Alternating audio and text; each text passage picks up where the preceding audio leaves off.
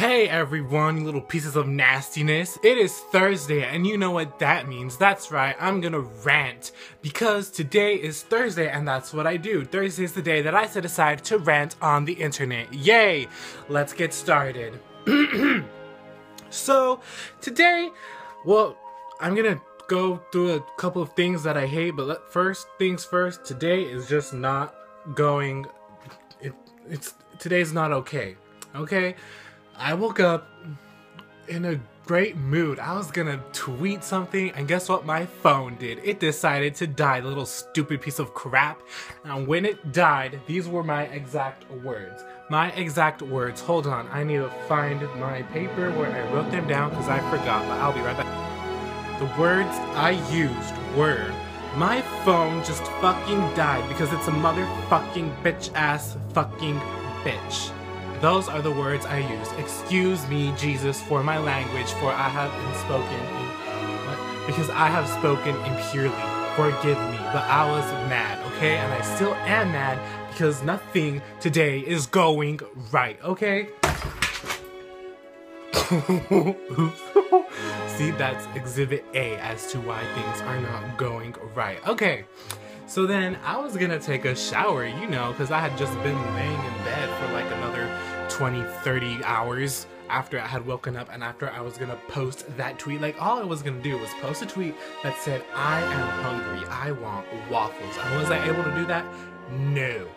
So then I got up, started looking for clothes, and for some strange reason, I could not find a pair of pants and or shorts.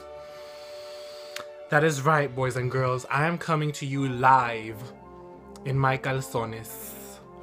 Which I'm not going to show you because then this video could get flagged and I do not want that. Okay, but yeah, that's what happened. I took a shower and I was unable to find any pants to wear. So I guess I'm not going anywhere today at all. I'm just going to stay home all day. Not like I had plans. Oh, I got a Snapchat. Well, guess what? You're gonna have to freaking wait because you're stupid. Ugh. Anyways, moving on. Let's talk about some of the things I hate in this life, okay? Okay, let's get started. One thing I really hate is when people decide to leave the doorknob and or handles to the door wet. Like, why would you do that?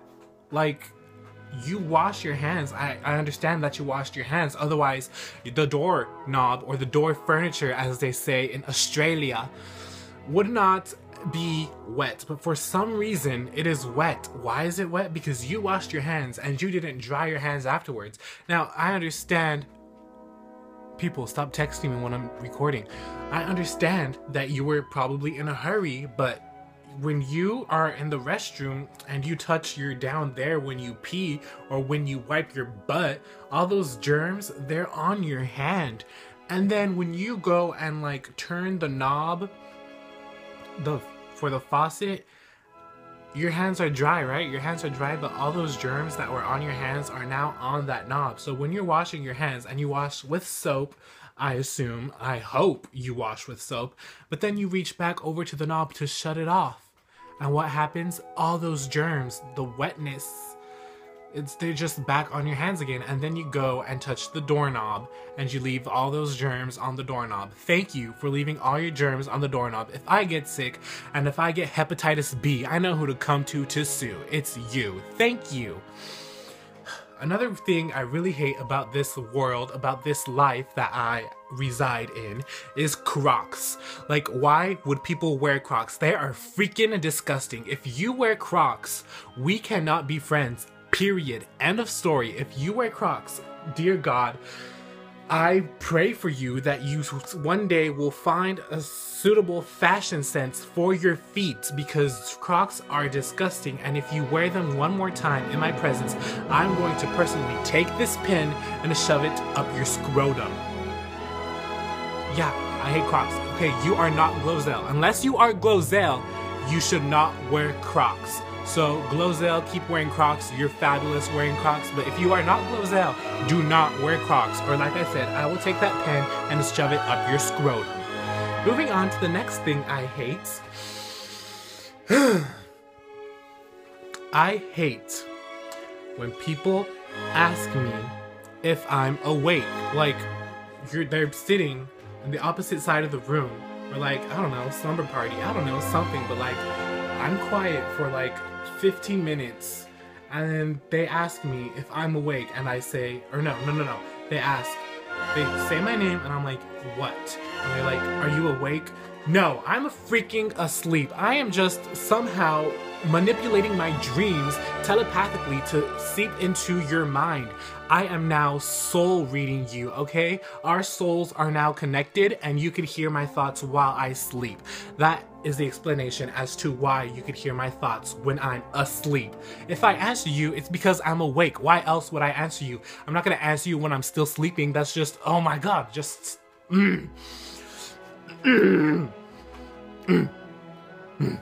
Moving on to the next thing I hate.